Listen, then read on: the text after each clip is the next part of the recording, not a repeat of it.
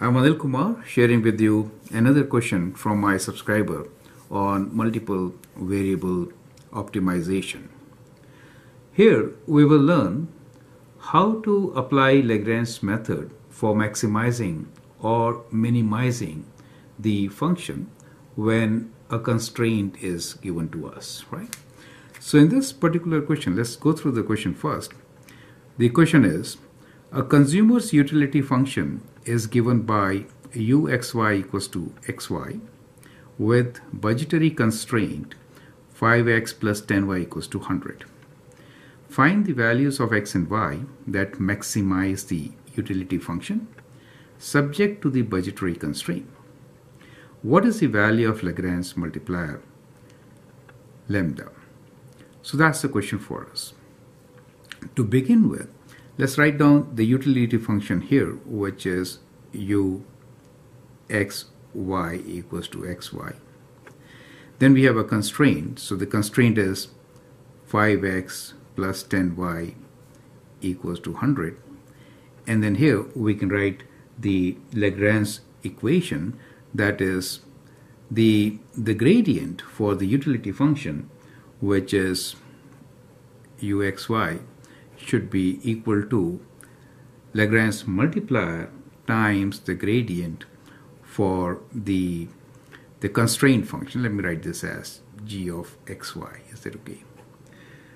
For a particular point, when they will have the same gradient, that is scalar multiples, those points will be x0, y0, correct?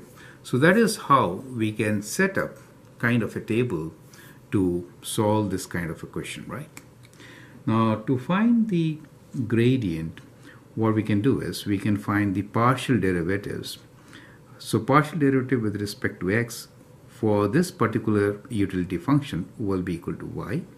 Partial derivative with respect to y will be x is treated as constant, so it will be x, right?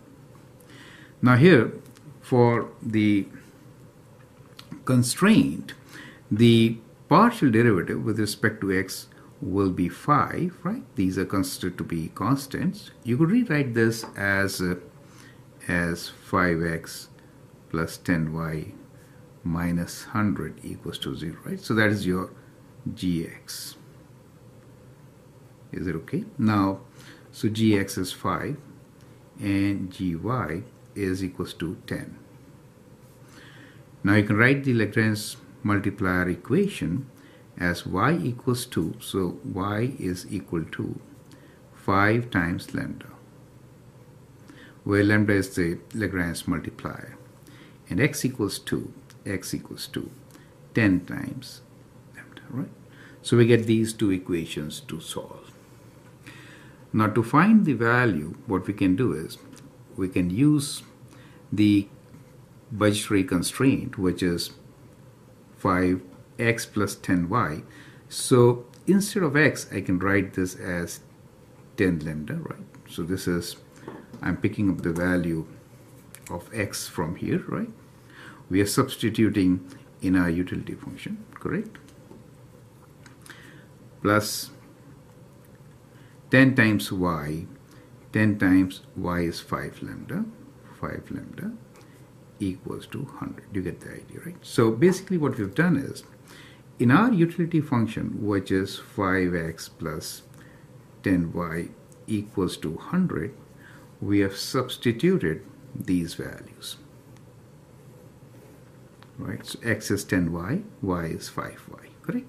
So 5 times 10y, 10 lambda, and 10 times 5 lambda equals to 100.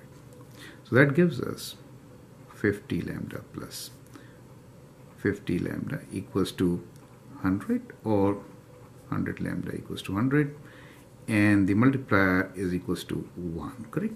So we get the value of the multiplier, which is 1 in our case. Now find the values of x and y that maximize the utility. So we can easily find the values of x and y. X is equal to 10 times 1, which is 10, and y is equals to 5 times 1, which is 5. So that's what we get.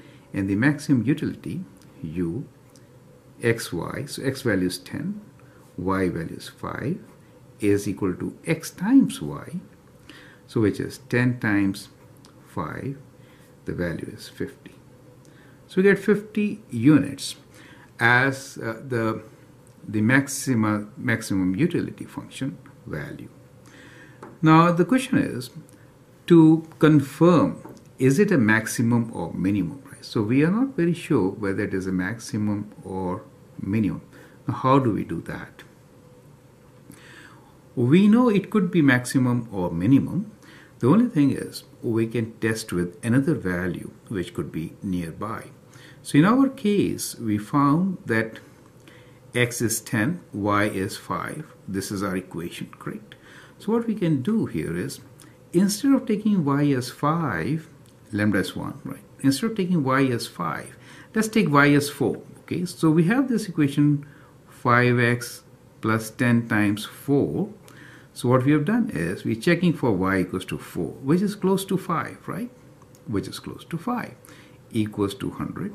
That gives you 5x equals to 100 minus 40, which is 60, or x is equals to 60 over 5, that is 12.